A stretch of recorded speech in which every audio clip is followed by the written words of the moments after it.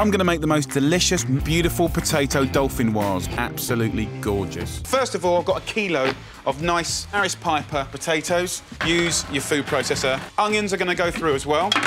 I need the kettle. Put that on. We're gonna put a nice pinch of salt, some pepper. We're gonna use a little cream. I'm gonna use 3/4 of this pot. Little thyme from over here. So I'm gonna whack this on the hob now. I'm gonna put a little bit of that boiling water in here, just enough to come about 1/4 of the way up, and I'm gonna put that on full whack. I'm gonna bring that to a boil. I'm gonna add a few anchovies. Just break them up with your hand. They'll melt into a nothingness. You can put a bit of the oil in as well. Also garlic, and squash that in. About 1/4 of a nutmeg goes in. Let that just cook for about 6 minutes. Put an extra bit of Parmesan on the top, and then we'll get this straight in the oven, and that'll start gratinating and getting really gnarly and beautiful. And look at that. It absolutely fills the dauphinoise hole that I've always loved.